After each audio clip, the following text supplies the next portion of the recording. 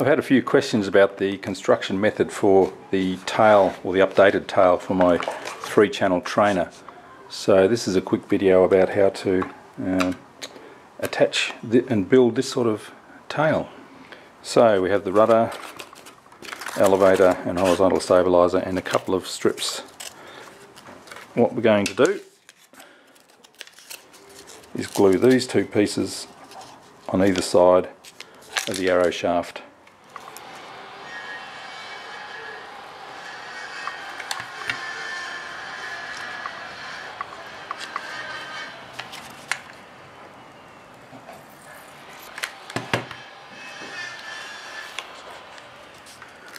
So that forms a nice channel that you can glue the rudder into, and it sort of gives a stronger join to the rudder as well. That's often a weak point there, and it's a good idea to make this part of the rudder as long as you can.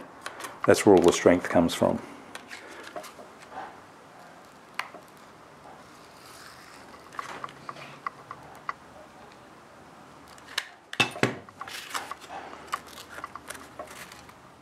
There we go, that's done.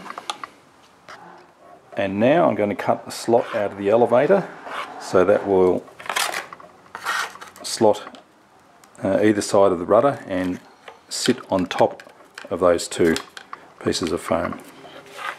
And I want to leave a little bit of the elevator overhanging at the back, just for a bit of strength. So I'll do that about there.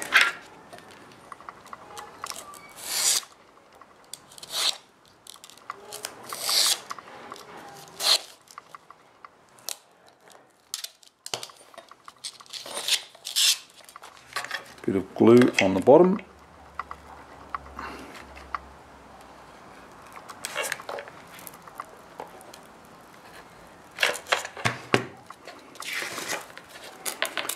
smart and slot it down from the top maybe.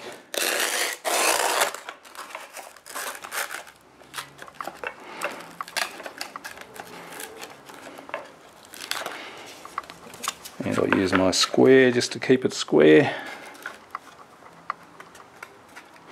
And that's basically it. I can add beads of glue for a bit more strength there and there. I'll cover it all with tape. The servos will slot in just here, like this one. Put in the control horns, do the hinges,